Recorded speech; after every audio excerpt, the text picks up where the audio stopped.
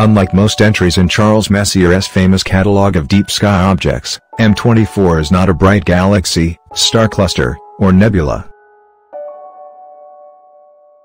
It is a gap in nearby, obscuring interstellar dust clouds that allows a view of the distant stars in the Sagittarius spiral arm of our Milky Way galaxy. Direct your gaze through this gap with binoculars or small telescope and you are looking through a window over 300 light-years wide at stars some 10,000 light-years or more from Earth.